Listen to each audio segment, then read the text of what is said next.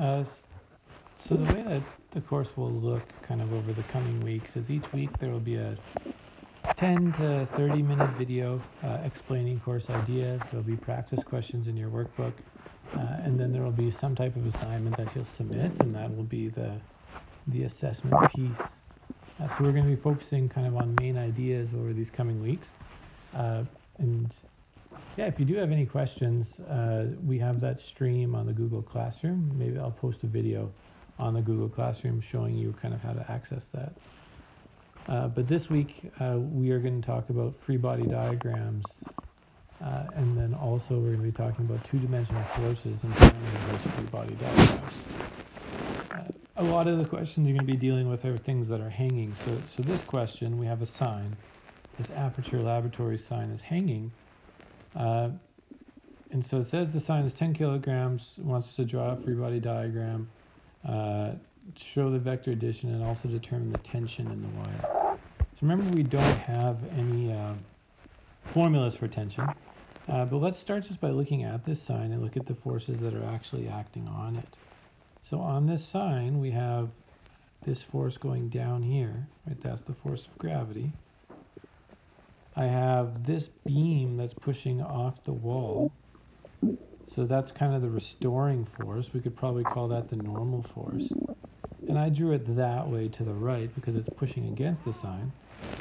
And then if we look at this wire, we're also going to have tension in the wire. And the tension will be up at an angle there. So there's three forces acting on that sign. Now this sign is not moving. So because it's not moving, there's no net force. The net force is equal to 0. What that means is when I add all of these forces together, so the tension, the normal force, and the force of gravity, I should get 0. The tricky thing with this type of question is we are dealing with vectors. So we can't just add the value of Fg to the value of Fn to the value of the tension, because that's not how we add vectors. When we add vectors, we add them tip to tail. So when my vector addition should look like this, I have the force of gravity, that vector, plus my normal force, which is that vector, plus my tension, adds up to 0. So you see, like if we were to think of this as displacement, right, I end up back where I started, my displacement is 0. All of these forces end up back where we started. Our net force is 0. So there's no net force actually acting on that sign. And it should make sense because it's a sign. It's staying there. It's not accelerating one way or the other. It's hanging there stationary. So now we need to analyze this triangle. And the next step is kind of determining angles and where they fit. The one thing to note when you do these vector additions is we shouldn't change these vectors at all. So my force of gravity is down there. It's down in the original diagram. That doesn't change. My tension is up at an angle. It's up at an angle here. That direction has not changed. And then also my normal force here is to the right, and it's to the right here as well. So all of those directions are the same. The other thing we need is we also need some angles.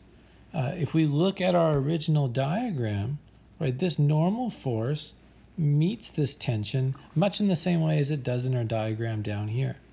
When those two meet, they make a 60-degree angle.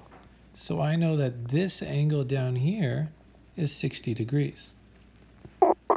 We also see that when the tension meets this vertical plane here, there's a 30-degree angle. So we know that this angle is 30 degrees.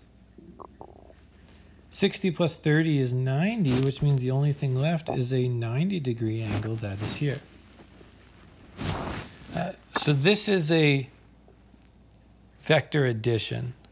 So let's just, I guess, go back to what is it asking for? A free body diagram. A free body diagram is kind of what we did in this first part, where it's just showing all the forces acting on it. It's not necessarily a vector addition.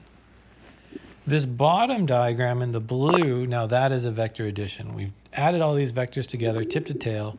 Now we have a triangle. The last part now is to find the tension in the wire. Let's first look here and see what types of things can we calculate. Tension we can't. The normal force, in terms of this question, we have no formula for it. But I can find the force of gravity, right? The force of gravity is mg. I know the mass is 10 kilograms. G is 9.81. So my force of gravity will be 98.1 newtons. So I have my force of gravity now, and I also have a right triangle.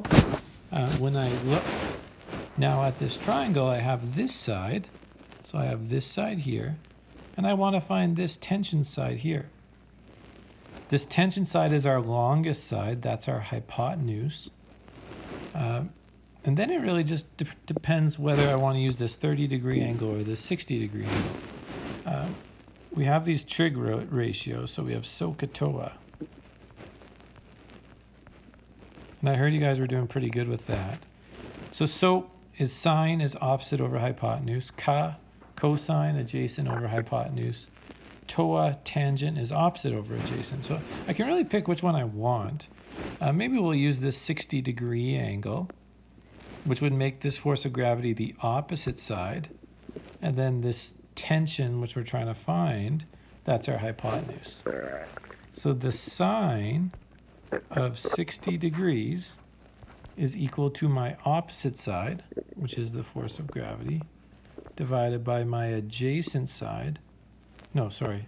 My opposite side was force of gravity divided by my hypotenuse, which is the tension. I do need to rearrange these equations, so multiply by t, so it's at the top on this side, and then divide by the sine of 60, so it's at the bottom of this side. So I have tension is equal to the force of gravity divided by the sine of 60 degrees. Now, just to refresh kind of how we got to this point. So we started with a free body diagram up top here. We know this sign's not moving, so the net force is 0. All we drew was all the forces acting on it. Then we moved to the bottom here in blue and we drew a vector addition. So when we add vectors, we always add them tip to tail. So the force of gravity down plus the normal force to the right plus the tension up at an angle gets me back where I started from. I look at my initial diagram and I find some angles in that vector addition. When I know those angles now, and I know the force of gravity, now I can use a trig ratio to find out what the tension is. So the force of gravity was 98.1, and then I just divide by the sine of 60 degrees, and I get a tension of 113 newtons.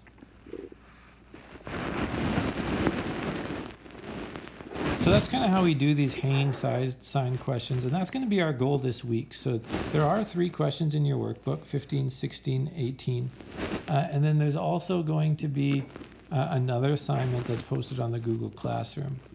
The assignment this week will kind of be around that one assignment that's posted on Google Classroom.